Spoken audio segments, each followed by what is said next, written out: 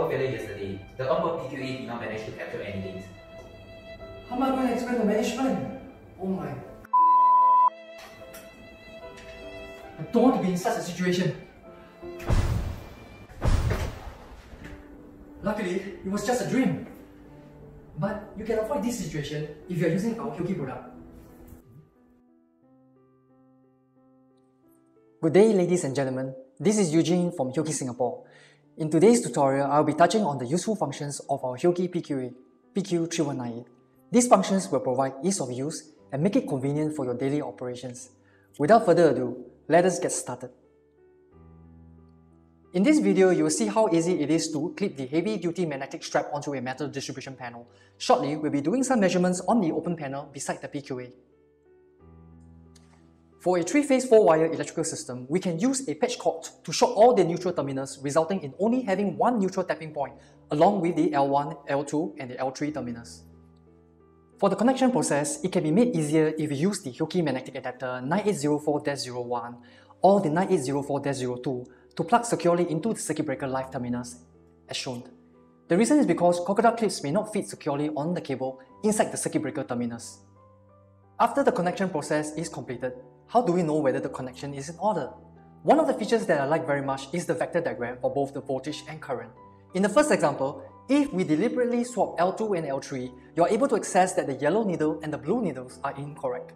After correcting the connection, the needles in the vectors are all showing the correct positioning. Likewise, for the current vectors, if the current clamp is in the wrong position for both the L2 and L3, you will see this wrong vector as shown.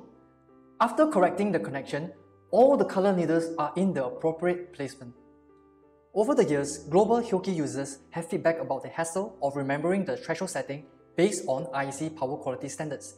Well, the good news is we have the preset function for standard power quality, which will input the threshold setting automatically for you. Another strong feature which I need to highlight is the auto recovery function, which will allow the PQA to resume recording after recovering from a long power failure of more than 3 hours, which would have drained the PQA battery completely. That function will prevent data loss upon the recovery of power. The PQ3198 LAN functions allows you to do remote monitoring to check on-site measurement performances and FTP function for automated data gathering at your HQ office. Hioki has also recently developed the Gen1 software, which allows the end user to perform logging functions on specific parameters that is needed, and the dashboard function, which acts like a standalone building monitoring system to look at the overall performances of a certain facility area, production line, or data center. The Hioki PQ3198 has the best voltage transient sampling speed of 2 MHz, and this will allow the PQA to capture the peak transient voltage and also the duration. All channels on the PQ3198 are now AC-DC capable, and this will allow you to conduct solar PV efficiency measurement with channel 4 on the primary DC and channel 1, 2 and 3 on the secondary AC. With that, I have covered all aspects of the PQ3198 in this tutorial. I hope you have enjoyed this video. Please leave a comment if you would like us to cover other types of Hioki products, and do subscribe to our Hioki YouTube channel. Thank you and have a nice day.